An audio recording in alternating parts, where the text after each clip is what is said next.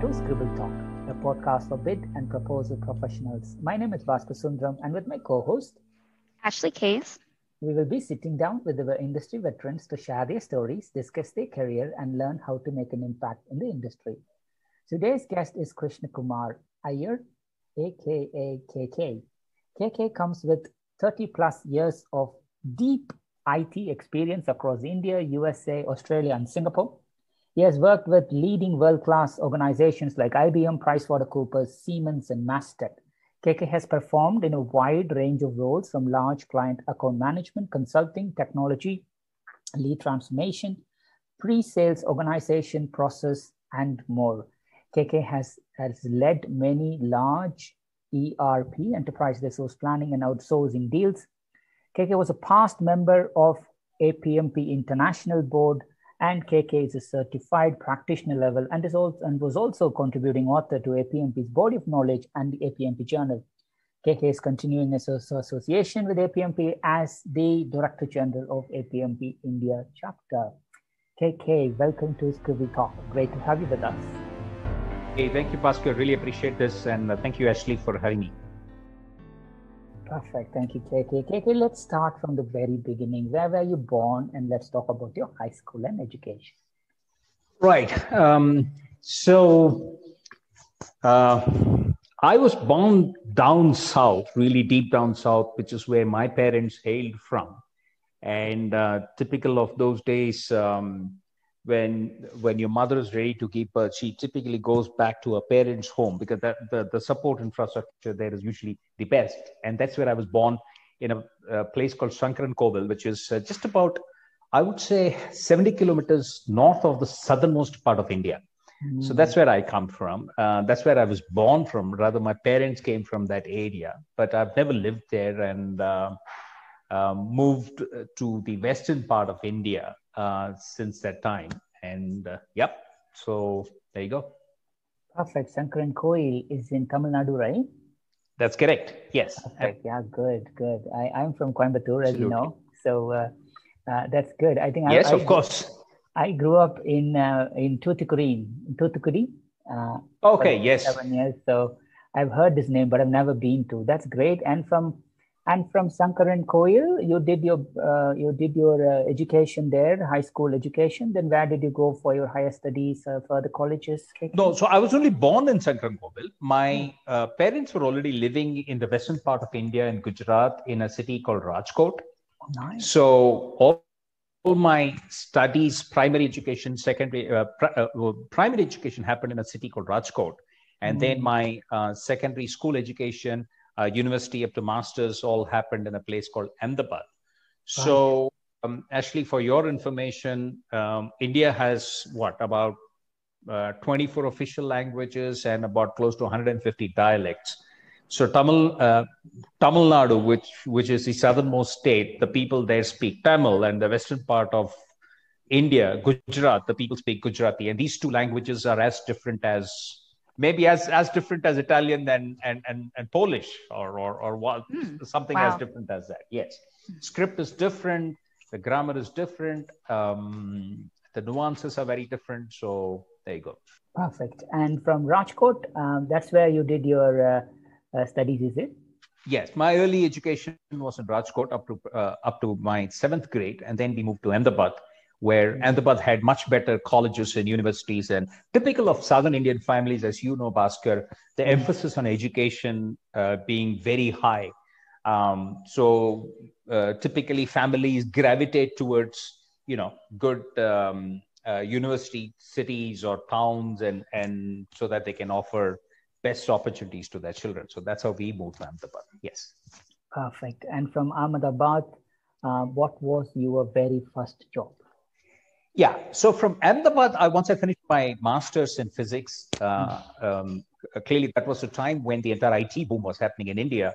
And I happened to land up on my first job in Mumbai with a company called Mastek.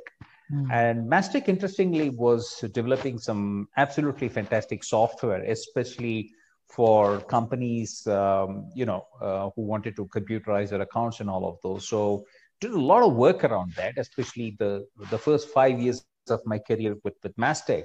was exceptionally good for me because it laid the foundation to not only develop very impactful software, but it also helped me think in terms of how I can add value to my clients. And that I think was tremendously enriching.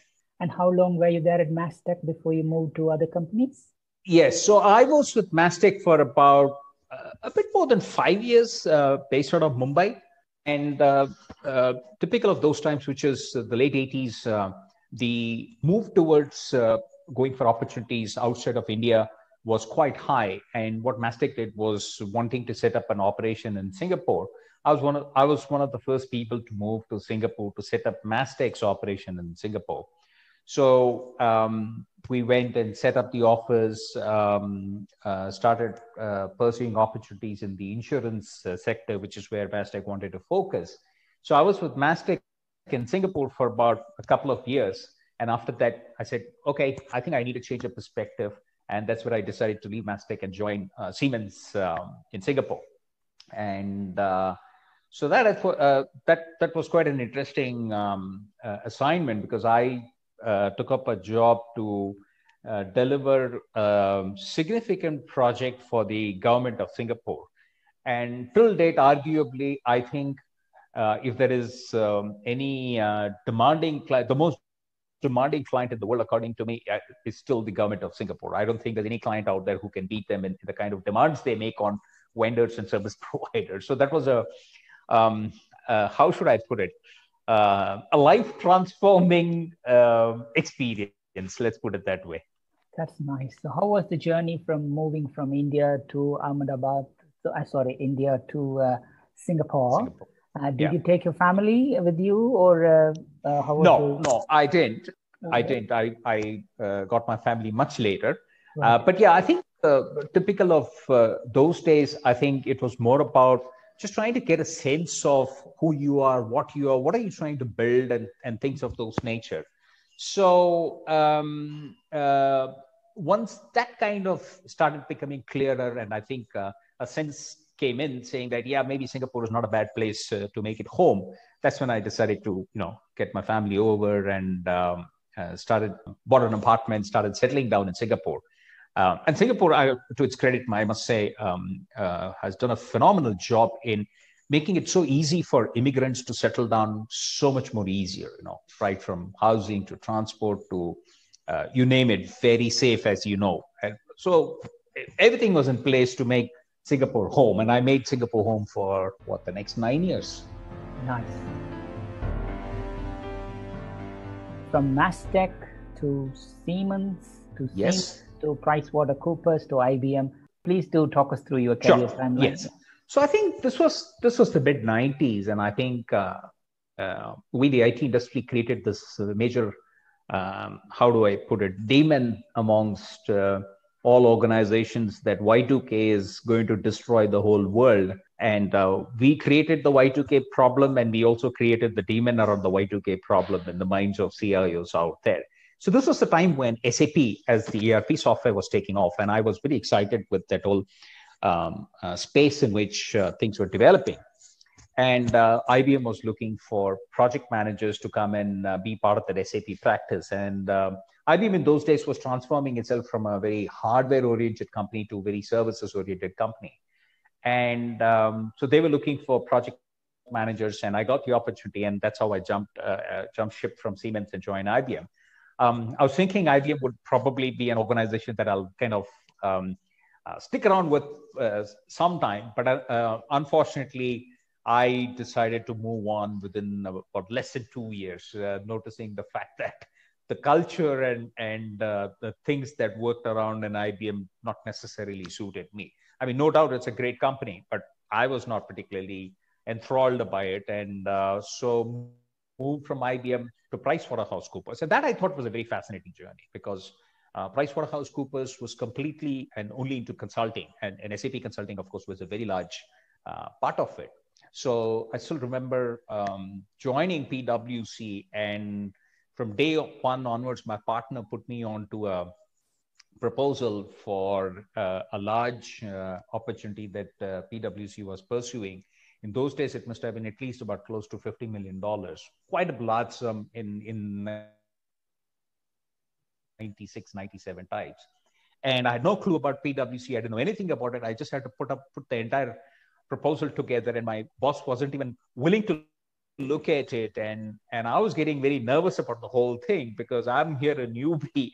And imagine for a moment, the presentation is on Friday, and I'm putting that entire proposal up until Thursday. My boss hasn't even looked at it till I just took the trouble to walk into his room and said, "Hey, James," his name was James Gordon. I said, "James, this is a $50 million proposal, and you haven't even spent 50 minutes on this proposal. How are we going to win this?" And of course, he's smiling. He said, "Don't worry about it. I'll take care of it." And mind blowing. I mean, the way he convinced a client to go with PwC was exceptional. So huge learnings. So yeah, so PwC was the continuation of the SAP journey. And so that kind of continued for roughly, I would say, about the next, 4 years. And by about 1999, the entire SAP practice for PwC in Australia was booming. And they wanted me to move to Australia as part of their international assignment. And I jumped on the opportunity because Australia as a country always fascinated me, simply because, one, of course, the cricket part of it. So as a sport, I was a great follower of cricket. I played a lot of cricket. So I always wanted to kind of visit Australia from a cricketing experience standpoint. And of course, the general beauty of the country and all of those. I straight away jumped on that opportunity. And so we moved as a family to Australia in, I would say, August 1999, and was there with PwC for the next 5 years. So that journey was fantastic. I think the kind of work that I got to do, the ability to sort of travel around Australia, see different places, soak in the culture, everything. I think that was some of the best experiences that I've had, both from a work standpoint as well as from a personal standpoint. Wow, yeah, that's amazing. I think taking a young family around, and while you progress through your career, your family also enjoy the culture and the different aspects of the different countries. Yes. That's great. That's great. It's interesting.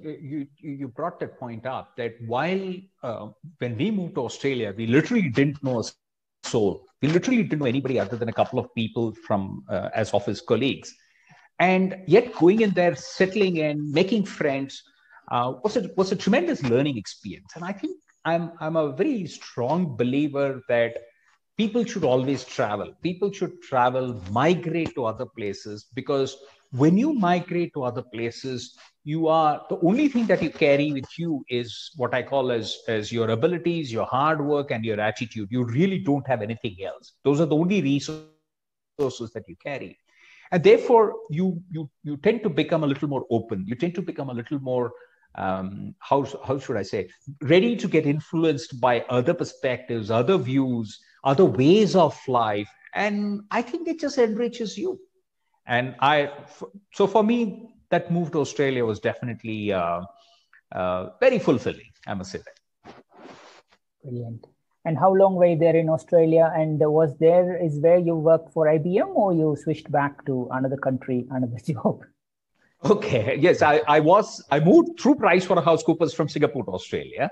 Yeah. And this was the time when there were huge challenges with many of these consulting firms, especially with the Enron failure and, WorldCom companies failure and all of those. So consulting companies like PwC were split. And guess what? IBM came back and took over the management consulting of PwC. So I ended up back with IBM. And this was also the time when this was, I think, about late 2002, early 2003, when, me and my wife, we started looking at saying, hey, should we consider moving back to India and see how that goes? Because by then our son was, he would have been about roughly 7 years old. He said, this might not be a bad time to look at India. India is booming, a lot of things happening. Why don't we give India a shot and see how it goes? So roughly about end of 2002, early 2003, the bug to sort of, if I may say, go back home, India being the natural home for all of us, started kind of taking its effect. And by about mid to late August 2003, I decided that we will sort of move back to India. And that's how I moved back to my old company, Mastec, and had a very good relationship with them. I knew the CEO, the directors, and all of those. So it worked out very nicely. And they offered me a role to head pre-sales. And up until then, my involvement with proposals was very sporadic. Off and on, I would get involved in proposals, but never as a leader of a function. So this was a very new sort of opportunity. So both the fact that I'm relocating back home and the opportunity to head a large pre-sales function was quite exciting. And I think that pretty much convinced me that, moving back home is not a bad idea. Let's put it that way. So late 2003, we moved back to India, moved away from Australia. A lot of people asked me, why are you doing this? A lot of our Indian friends in Australia used to say, hey, we have been here in Australia for the last, 10, 15 years, and we keep kind of vacillating between this thought of going back to India or staying here, going back to India, staying here. But you guys have made this decision. It's a very brave decision. Well, so we'll find out, So, yeah, but I've never regretted it. I think Australia, the 5 years was fantastic, but equally moving back turned out to be positive. That's a great positive experience. So, Brilliant. yeah. So, So when I moved back, I think, as I mentioned, I moved back to Mastec. So I had a pre-sales team with about 25 people. And our job was to look after the entire sales support and sales enablement, proposals, everything, any support that sales needed was to be delivered by our function. So it was quite a transformative journey, both personally as well as for the organization. And I think for the first 6 months, I had major fights with sales, and all I used to get was abuses from sales because I used to do a lot of disqualification of opportunities. And as you guys know, that's the worst thing that he can do for any opportunity that sales brings to the organization. So I was really the bad boy for the first 6 months as far as sales was concerned. I was the villain in the entire piece. But I think we put some right things in place. On hindsight, I'm glad I stayed the course and not gave up in spite of fairly difficult times and all of those. And sales over a period of time saw through what we were attempting to do. And I think credit to them, the fact that they, while they gave me a hard time, subsequently, they were open enough to see what we were attempting to do. And then, of course, the relationship really blossomed into something very, very nice. And I think things became really good after that. Yes, absolutely. Perfect. From running proposals to running a proposal function, that was a journey in itself, setting up a proposal function. So what would you name as one of the most memorable proposal effort? Oh, yeah. So this was a proposal effort that we were doing for a large credit rating company in the US. They had floated a large RFP, outsourcing RFP. And the value of the deal was something like $250 million.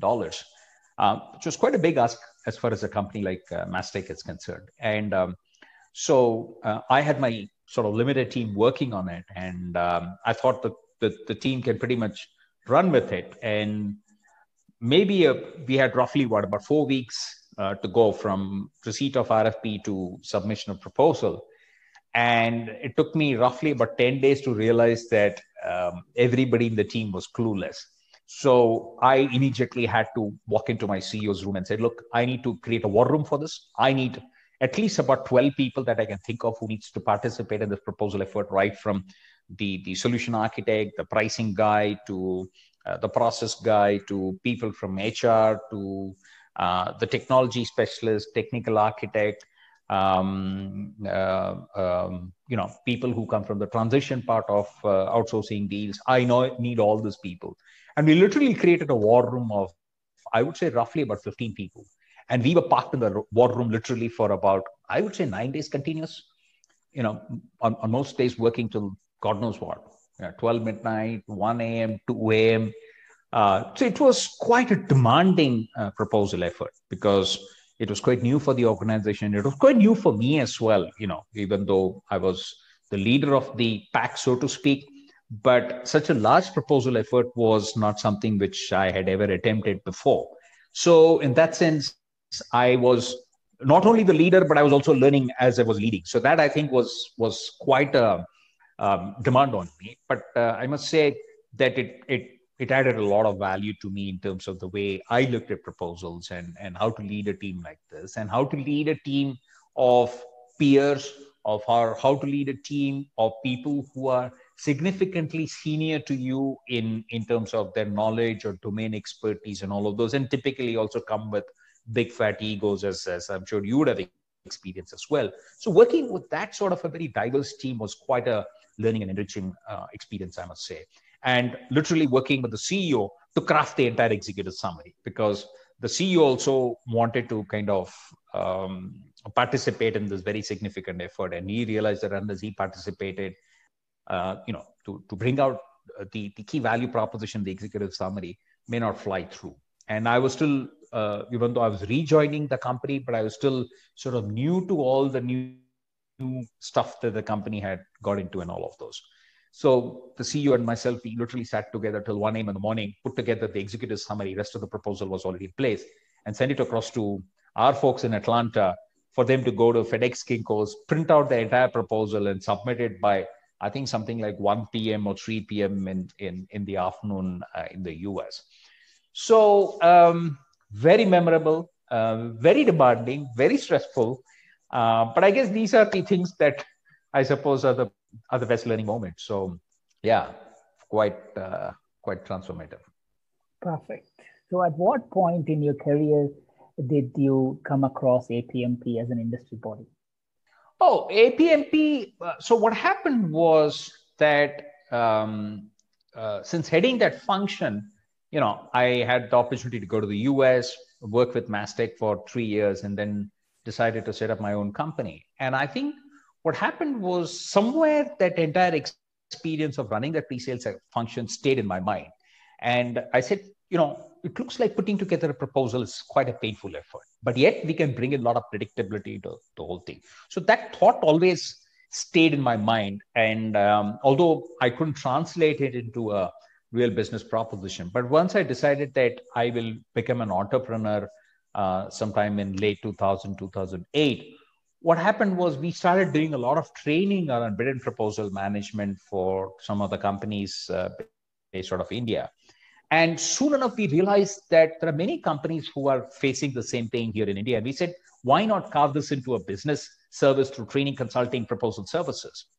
And once we were in that journey, then the thought occurred that, hey, hang on a second. What I'm doing here is not something which is new. I'm sure other companies are submitting proposals. So chances are high that there must be some kind of an association who must be sort of bringing this entire community together. And that's where once I, Googled it and APMP came on board, I said, oh, okay, so this is bang on as far as what we are doing, and maybe we can find some synergy. So I would say roughly about 2013, 2014 is when I kind of came to know about APMP. And then, of course, I immediately became a member, and soon enough, APMP announced the rolling out of its body of knowledge. So I said, hey, maybe I can contribute to this as well. So I participated in writing a chapter on the lessons learned analysis and all of those as part of BOK. And then the relationship started growing. And I said, okay, let me also get certification. So I got my foundation certification. And soon enough, I said, well, let me get practitioner certification as well. And yeah, then of course, the partnership really took off. So 2013, 2014 was when my first relationship with APMP happened. Brilliant. And from associating to the industry body is one thing, becoming a member. As you know, there are close to 11,000 members now, but not everyone take that extreme step of going and contributing back to the industry body, which you have done consistently, KK. You have contributed to becoming, as an author, to the APMP body of knowledge. Then you also contributed to the APMP journal, let alone then come back and rejuvenate the APMP India chapter. Can you share some of your memories? Yeah, absolutely. So I think the drive to contribute is, how do I put it? It's not necessarily something that you have when you're trying to make your career in your 20s and 30s. I think, or at least that's my personal experience. So I think the drive to contribute starts coming in my opinion, when you reach a certain level of, I guess, maturity, or when you start looking at the wider world in a little more, with a little more open mind. So I think the drive to contribute started coming in from that standpoint, really. And I think I felt that maybe I have something to contribute given the kind of experience that I've had. And when I looked at APMP and all of those, I felt that contributing to the body of knowledge, writing articles for the APMP journal started coming into play. And somewhere, when I looked at APMP and I said, hey, what is the bid and proposal community up to in India? We have no idea about it.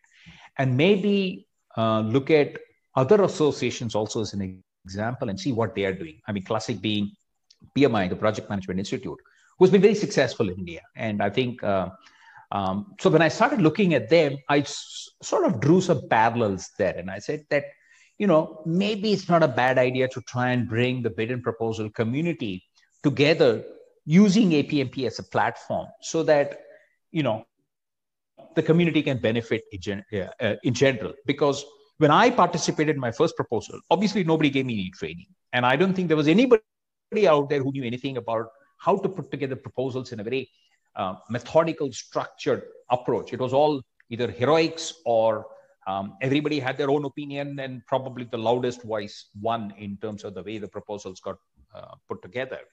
And soon the realization came that does not make sense. I mean, that's something which you can't keep repeating again and again, or it's extremely painful. So looking at APMP and trying to therefore bring it to the benefit of the bid and proposal community was really the, I would say, driver behind, my contributing towards APMP and the community. So when the board applications opened up for the international board, my pitch to APMP International was to say that, hey, I think there's a very strong community of bid and proposal professionals in India. Of course, we didn't have data, so I just took a guess that it's anywhere between 30 to 40,000.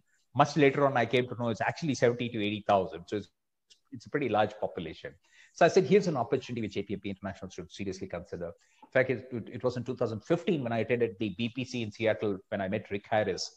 And I was telling him that, hey, you guys should look at APMP India seriously. And probably when Rick was not very convinced with that whole story, because I didn't get the vibes from Rick to say that, hey, we should now look at India seriously.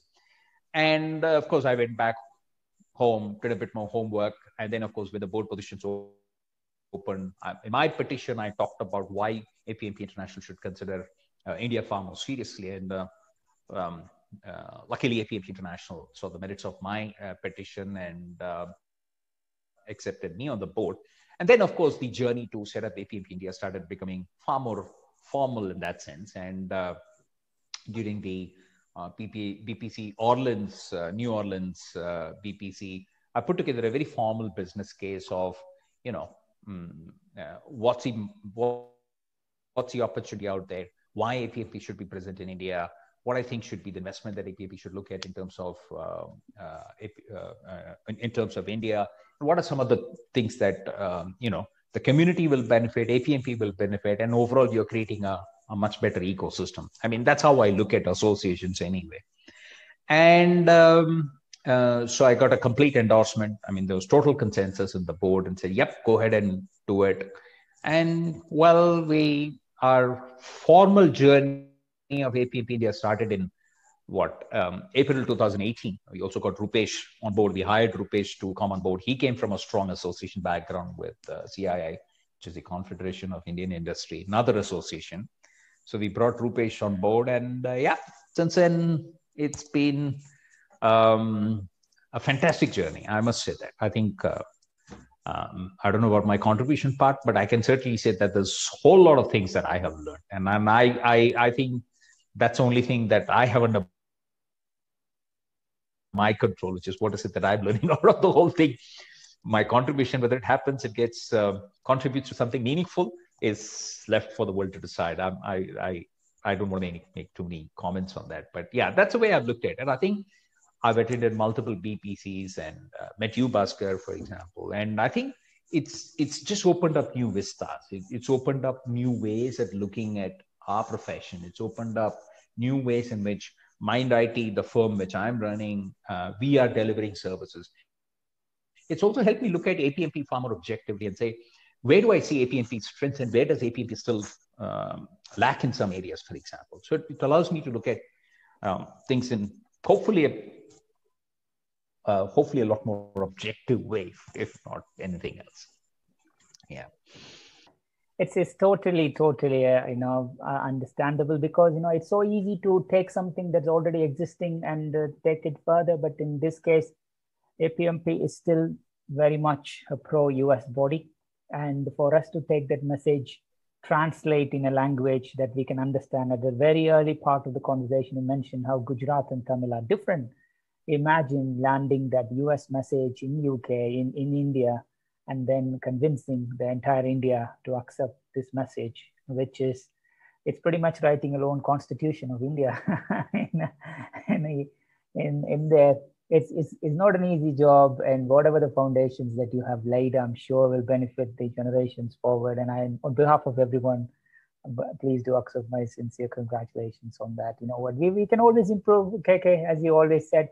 But somebody needs to lay the path, and you have done this. And with an able board now doing this, it's great to hear positive stories coming there. You talked about APMP. You talked about some of the conferences you attended, and also from when you started to now, how many people have you got in APMP India chapter? Any upcoming plans for? So when we formally launched APMP India in about April 2018, we were about 175 members. And today we are, I just got the latest report up until 30th of November, we are 517 members. So the growth has been really good. It's fantastic. I can't complain about it. But you can also look at it in two ways. One, the growth has been good. When I look at the market opportunity, when you're having a market of anywhere ranging from 60,000 to 90,000, we still have a long way to go. Let me put it that way. And I think the way I see it is, we originally started with 3 board members. Now we are 11 board members. So it's just, we have been able to bring in a whole variety of people into the mix. And I think that's setting in the foundation and the seeds for the future. So I think that's something which has certainly made a huge difference. I must also give credit to APMP International, that they have gone all out to support APMP India through the pricing for membership, through the pricing for certification. I think has made a huge difference to APMP India. And I must thank Rick and his leadership to make that happen. So I think we have got the fullest support of APMP International, and yet the complete creative freedom to do what we think we want to do in APMP India. And I think that's something which is really fantastic. Going forward, what is it that we want to be able to do? I think there are a few things that we have been wanting to do. One, of course, we want to be able to have a world-class bid and proposal conference in India every year. We pulled off a really fantastic one in Feb of 2019. You were there, Bhaskar, and I appreciate the contribution that you made to that conference, to the success of that conference. Unfortunately, with COVID, we are still a little uncertain about 2021, but we want to be able to deliver a conference every year, which is really top-notch, really world-class. So that's clearly one thing that we want to do. We want to be able to expand the ecosystem of APMP India. So one of the things that we have just about to complete is to make bid and proposal professionals out of B school students as well as engineering school students. So to us, B school students are ideal candidates to get them on board to become successful bid and proposal professionals, simply because they have the communication abilities, they are strong in understanding of business, they're analytical in mind, ideal, if I may say, ingredients to make successful bid and proposal professionals. And I think we want to be able to do that. The other thing that we want to be able to get into more would be to start becoming more influential in the way, for example, government issues RFPs. I think there's a huge opportunity for us to play a role there to say, hey, how can you structure your RFPs such that you get the best responses from vendors? So one way of looking at it is look at it from a procurement standpoint. Another way of looking at it is looking at it from a vendor standpoint. We have not even born there as far as that initiative is concerned, but that's certainly a desire, because I think APMP has a good role to play there, in my opinion. The other areas that we do want to get in is to be the voice of the profession, and in the sense to talk about, if you, for example, I'm just putting myself in my shoes of 2003, when I had to set up the pre-sales function, everything I had to just invent based on my own way of looking at the world. If at that point in time I was either aware of APMP, or if APMP had enough data to support me on how to go about setting up a complete pre-sales function, what are the metrics I can use? What are some of the best practices that I can use? That would have been extremely useful. So if we can put together thought papers or very good research reports around that, on how an ideal BD function, business development function, should set itself up, work towards, and keep measuring itself in terms of the value it is delivering for the organization, I think APMP, in my opinion, would be doing a tremendous job. So I think we have lots of ideas to sort of bring it forward. The other one, of course, is that we want to be able to have local chapters in each city. So even though at the moment everybody calls APMP India as a chapter, I don't see it that way. For us, the real chapters will be when I have a chapter in Pune, I have a chapter in Mumbai, I have a chapter in New Delhi, each having its own local thriving bid and proposal community, talking about the issues locally around the kind of industries and organizations that are present around there. That to me is when I think APMP India as a how do I put it? I'm just trying to think of the umbrella body, so to speak. APMP India as an umbrella body would have done its job well, is the way I look at it. So yeah, there are plenty of things that I think we can do. But yes, I think as we go along, the journey will of course take its own twists and turns and all of those, I'm sure. Other people will bring in their own ideas, so that will shape things in some other forms and shapes and all those. But yeah, it's definitely looking very exciting. I think we always need to have a vision and a sense of direction where we are going. Looks like we do have that. It's about tactically how long it's going to take us to reach there. KK, that's it. But so that's it from me. I think just to seed up to Ashley, tell us 3 things not many people know about you. Not know about me. So, well, interestingly, when I returned back from the US, this was in 2007, I kind of was wondering what to do and stuff like that at that point in time. And I happened to join up with a bunch of guys here in Pune, and we set up a next generation or new generation political party, believe it or not. I mean, Bhaskar, as typically conservative middle-class Tamilians, we don't get into politics and that side of the world. But I got into it because I just found it very fascinating. And I think it opened up a whole new bunch of perspectives. It brought in interactions with a whole different set of people, a class of people. And I think, to me, that was really fascinating. And I think I even had the opportunity to sort of participate in election campaigning in the 2009 Lok Sabha election. So it was quite a fascinating journey. So that's one thing which I'm not sure many people know about it, because we attempted that experiment. I don't think we were particularly successful in that sense. But from a personal standpoint, I think it was a totally fascinating journey. I mean, in spite of the fact that I was given very questionable looks from my family and extended family, but I will never if I have to relive that experience, I would more than happily do that all over again. So that I think is one thing which I don't know people know much about. Well, the other things are, I'm not sure some people do know. I'm a yoga enthusiast. I do a lot of yoga. Try to keep myself fit and sane and as balanced as I possibly can. And I think yoga has done a tremendous job for me in that sense. I wouldn't ever want to give it up. So it's been a major transformation. What else? I mean, I'm that way a very straightforward guy, Bhaskar. I'm not sure that I've got too many. My life is, in that sense, a fairly open book. I don't have really too many things that people might not know about. I mean, of course, I have other interests in I do play golf.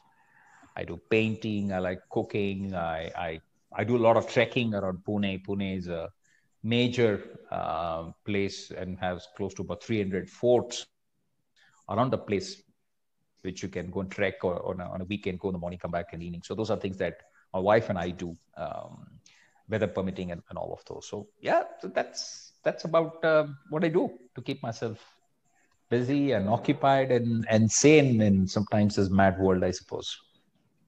That's a nice balance. Politics, some yoga, some trekking, some cooking. I'll leave Ashley to dwell on that, plus few questions around that. But thank you. I'll come back to you at some point, KK. Sure.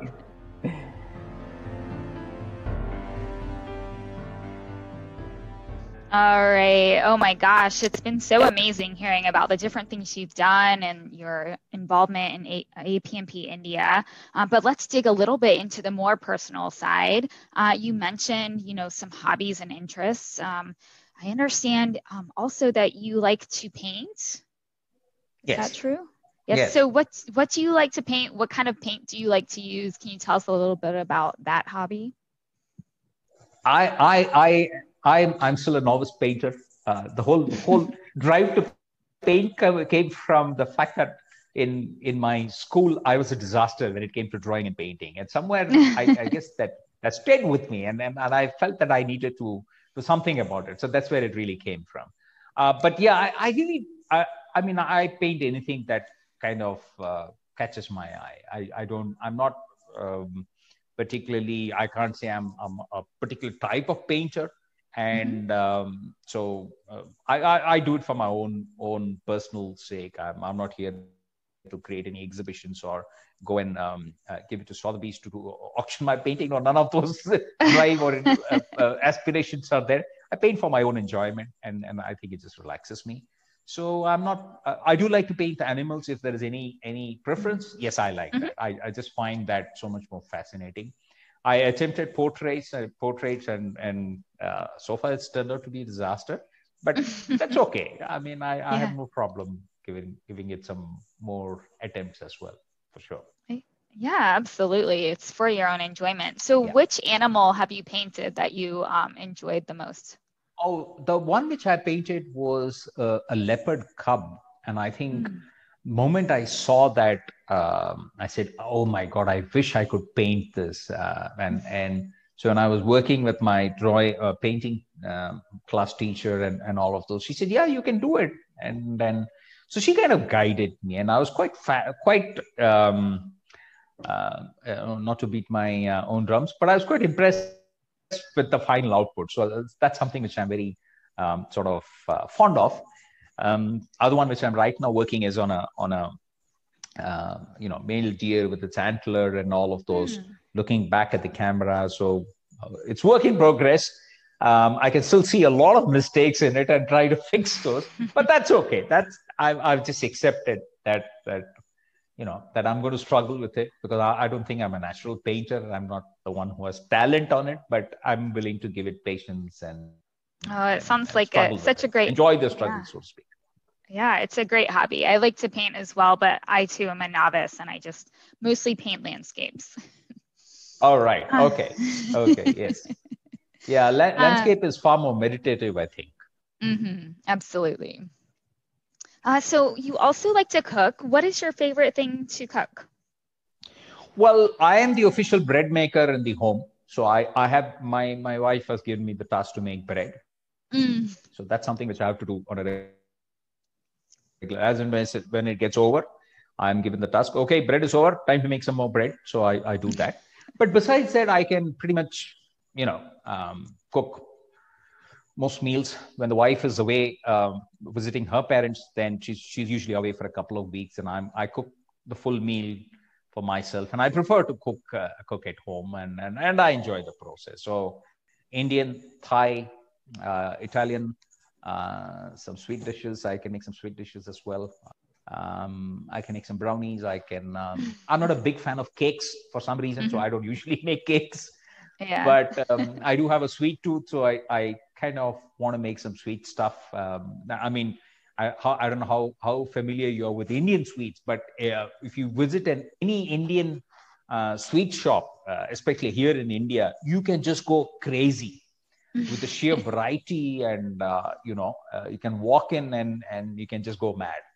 So somewhere I want to be able to attend each one of those at home. So that's one of the things that I want to do. But yeah, I think I find cooking very therapeutic. Oh, wow. It sounds like you have lots of ways to kind of meditate and wind down and, keep sane in this crazy industry that we're in. Yes. Absolutely. Yes. I better do that.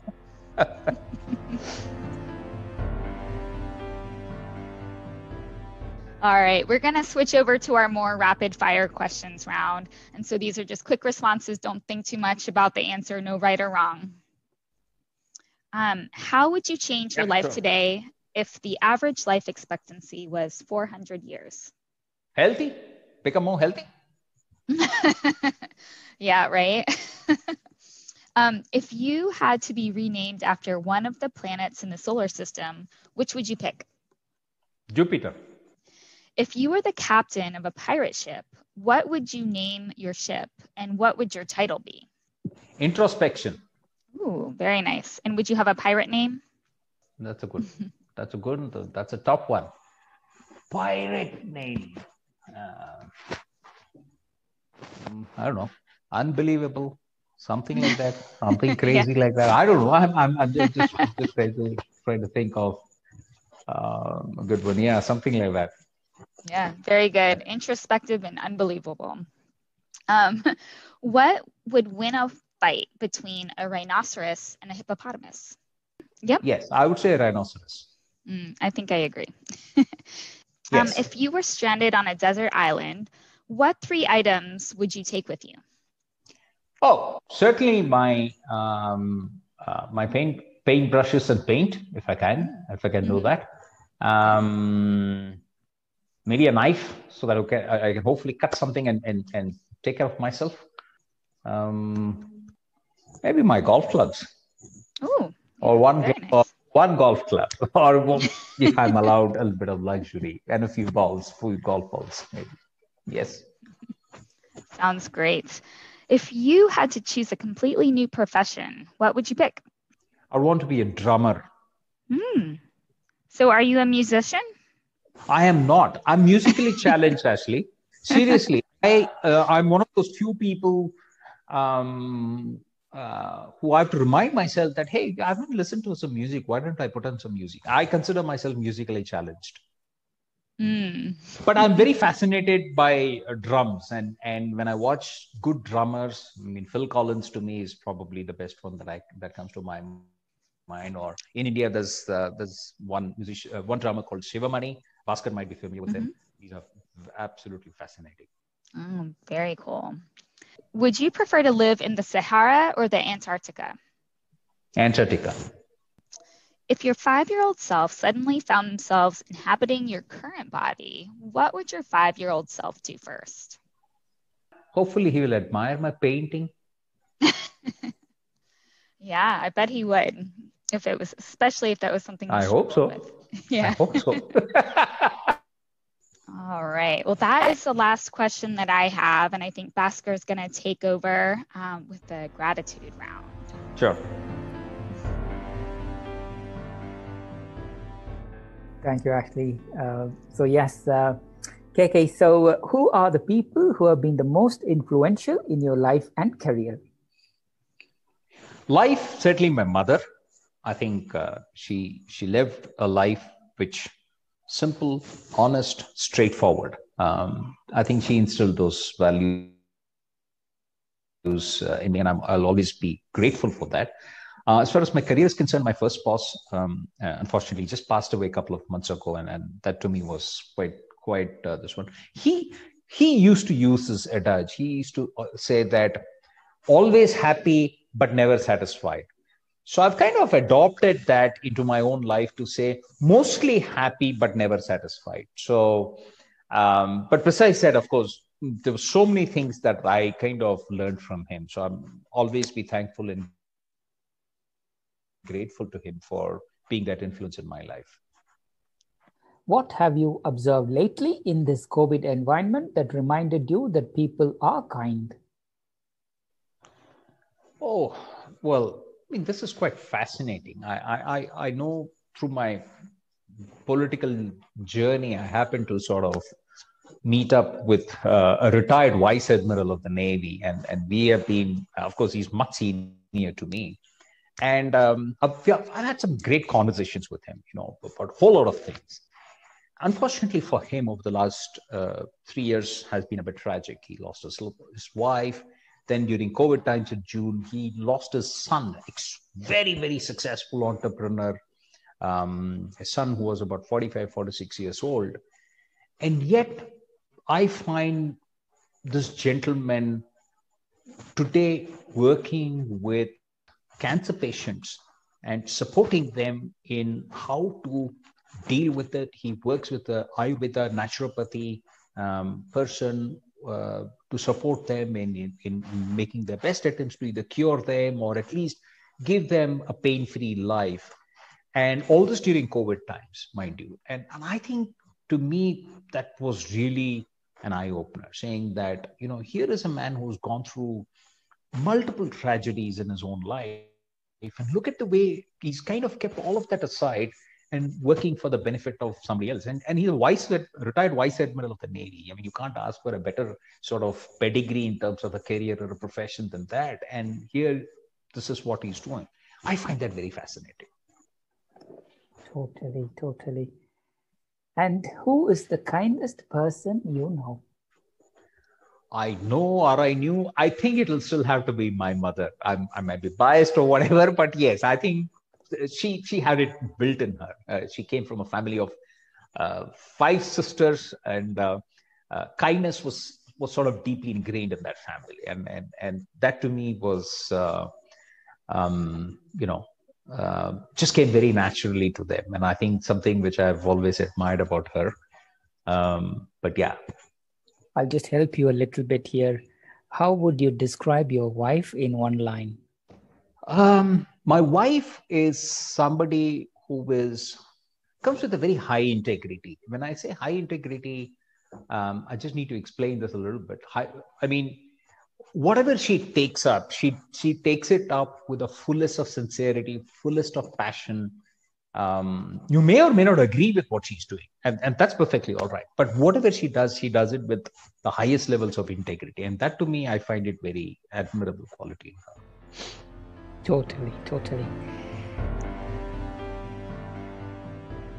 So what's one thing you wish you had known when you began your career? Yeah, that there'll always be struggles in life. And I think the fact is that we are never taught how to deal with struggles. But I think if I was just told, if somehow I was taught to enjoy struggles, which I think I'm doing today, but it took me so many years to kind of reach that state. I think that was certainly helped. You're generally told that, okay, you do this and life will be completely transformed. It'll all be heavenly and blissful and all. It's never the case. You just have to keep working continuously throughout your life, and you'll always be part of some struggle or the other. The point here is that, is there some way that we can be taught that you enjoy the struggle? It took me many years to kind of get into that sort of way of looking at things. But if that's something which I was told early in my career or early in my life, I think I would be very thankful. Great. So what's the best piece of advice you have received, and from whom? This is an interesting question because I was doing this project with one of my clients, and this was a senior VP of finance, and he was a very demanding kind of guy, but very fair, to his credit. And he one day made this statement saying that only believe a person's yes when he can say a no. And as you know, Bhaskar, sometimes in India, we tend to just say yes, even though we are never sure whether we'll be able to deliver. But maybe sometimes we are a little afraid to say no. And I think that somehow stuck in me to say that, whenever I'm promising something, am I really in the ability to deliver it? In which case I'll say yes. Otherwise, I'm better off saying a no. And I think, I find that when I'm interacting with people, if they say no, I find that they're likely to be far more believable. So this is one great advice I have received it. I've tried my best to practice it as far as possible. Hopefully it's worked. Perfect. And what advice would you give someone who's looking to pursue a similar career like yours? Go for it. Just go for it. Success or failure is really not in our hands. I think I'm sure you all know that, but the process is important. The journey is important. The struggle, and if you can enjoy that struggle, I think those are things that will make you far more resilient as a person towards anything and everything that gets thrown at you as part of life. The good, the bad, the ugly, whatever it be the case. I think that's probably the only thought that comes to my mind to that question. I think that's so true these days with COVID. I think people who are stagnant are the people who continue to be Absolutely. stagnant. Go for it. It's a very, very profound advice. Thank you, KK. And KK, we talked about your early life, career, your journey in different geographies, coming back, working with APMP, setting up APMP in India, establishing APMP. We talked about your hobbies, interests, painting, mother, wife, COVID, everything. What's next for you? Pretty much the same thing. I'm not the type who set myself 5-year goals or 10-year goals and things like that. I'm definitely not located. If I can, the way I look at it is that if I can continue to enjoy whatever I'm doing, I'll continue to do that. And to me, I'm in a space and stage in my life where I think I more or less have it there. So there's how do I put it? That adage continues to remain mostly happy, but not satisfied. So I'll always find something which is not satisfactory, and therefore I'll find something to work on it. But that's not going to make me unhappy. I think I'll stay reasonably happy. I can't guarantee I won't be unhappy during some times, but I think most of the times I'll stay happy. So that's the way I want to be able to lead my life going forward. Stay healthy. See if I can contribute in whatever way to people around me. Small contributions, big contributions, doesn't matter. And so far as I can stay true to that, I'm okay. Nice. So is there any part of your life or career, or is there anything else you would like to share to our listeners, KK, before we close? Not really. I think I pretty much shared everything of, if I may say, importance. Yeah, I think I just consider myself blessed in everything that's happened, all the difficult times, the struggles, all of those. I'm very happily with my family. I have a great relationship with my wife, my son, my extended family. I've got a great bunch of friends. I can't think of other than one or two people who I wouldn't be able to get along with. I think I generally get along well with people. I don't have a problem with that. Even though I might have some really serious arguments with people, but I would have no problem. I would have no malice towards anybody. So I'm happy with the way life has turned out. I really, really am grateful. So I have nothing to complain about, and I hope it just continues that way. That's brilliant. I think I wish it continues that way. Stay blessed, KK. So wish you and your family and your loved ones and all our APMP India colleagues and board members and everyone whom you're going to touch all the good health and happiness. Please to continue to inspire not just our community, but everybody, your politics, your drumming dream, your arts, painting, you name it, everybody. Continue to inspire your community around you. Stay safe, stay healthy, stay happy. Thank you for joining Scribble Talk. Hey, my pleasure, Bhaskar. Really, I think this was a wonderful conversation. Really appreciate it, and I think you guys are doing a fantastic job. I like the kind of questions that were posed. It gets you thinking. I like the rapid fire round, Ashley. But yeah, I think you guys are doing a tremendous job. Please continue to do so. I think this is a tremendous, I would say, a radio broadcast of our profession and community. And I think that's what you guys are effectively doing. So keep doing it. Thank you, KK. Thanks for all your love and support. For now, thank you again. And I'll speak to you very soon. Take care. Will do, Bhaskar. Thank you, Ashley. Really appreciate it. Thank you very much, guys. To our listeners, thank you so much for tuning in. Please visit bachuscribble.com/podcast to listen to this episode and check out any of our other previously recorded episodes. If you've enjoyed today's interview, don't forget to subscribe, review, and share the Scribble Talk podcast. We hope you'll check out our next episode where we interview another industry expert and special guest. Until then, it's Ashley Kays, Bhaskar Sundram, signing off.